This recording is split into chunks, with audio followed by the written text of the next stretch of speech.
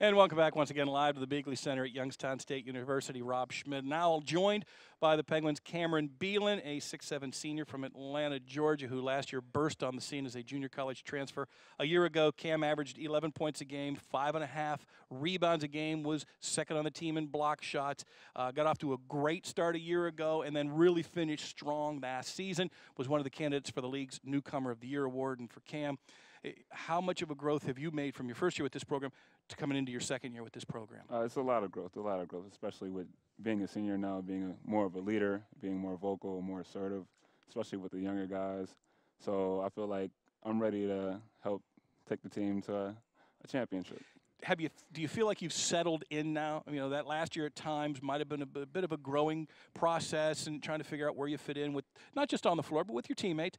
Do you feel you've settled in now, and does that help get you a little bit more focused coming into this campaign? Yeah, definitely.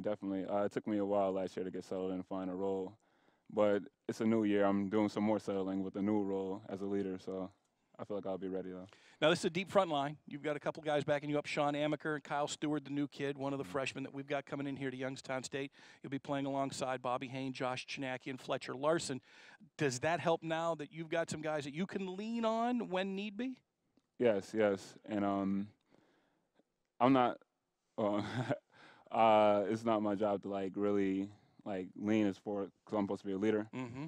So I'm trying to show them the ropes more and help them, be my. How much fun was it last year to go home and play in Atlanta and get an opportunity to play well there against Georgia and kind of carry that over and know what that takes to beat an SEC school, because you're going to face some prime opponents this year? It's definitely a good win for us last year, and we have a couple more big games this year, and we got to go in with the same focus for every game because we let some little ones slip last year that we should have won. What did you want to focus on during the offseason to better your game coming into your senior season? A lot was IQ, understanding my teammates, and as well as my dribbling. Interesting. I think for a big man, I think sometimes they kind of take away from the fact that you've got to kind of maneuver your way into the lane and handle the ball a little bit better. Do you like that you get a chance to start practice a couple of weeks earlier and that maybe practices are spread out more than they were last year? Yeah, definitely, especially for the younger guys. Help them get adjusted quicker because they'll need to be ready to play. What do you see from the young guys that are coming in here, in particular Kyle Stewart? That's a guy that you've got to mentor now. You know, his playing time may be limited early this season. How do you keep him in the game, and how do you get him better so when you guys do need him, he'll be ready to play? I like him because he's willing to listen and willing to be coached, and he's very athletic, and he has a shot on him, so I feel like he'll be a good successor. Do you guys realize that this could be a special season? You can do some things here that's never been done. You made the tournament last year qualifying for the CIT, which had never been done before.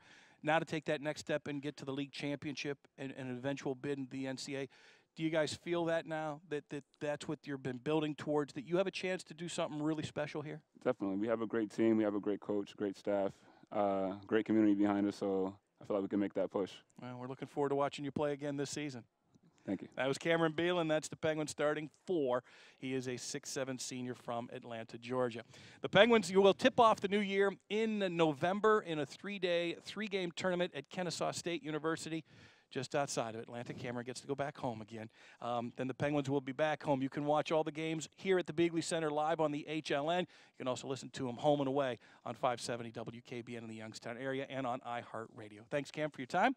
Thanks to you for watching, and we'll see you at the Beagley Center sometime this season for YSU men's basketball.